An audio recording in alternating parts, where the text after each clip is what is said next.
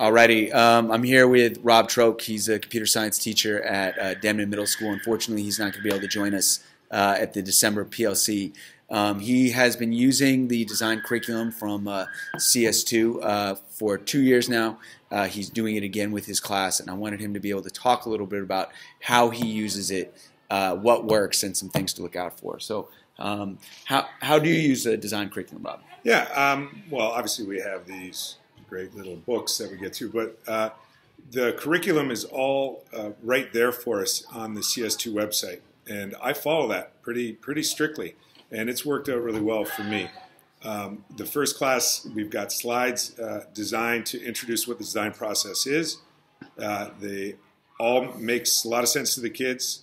The activities are great. For instance, just well, the empathy activity is a great one where we're looking for fake smiles. But before you even get into that, just introducing the design process with regular household items.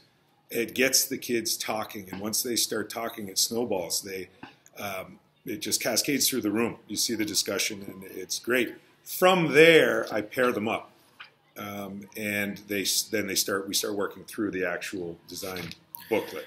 Something that exists on the site is is an extensive design project teacher guide, which has the lesson steps for each lesson and some commentary with additional tips for implementation. What are some things that you think work well in this process?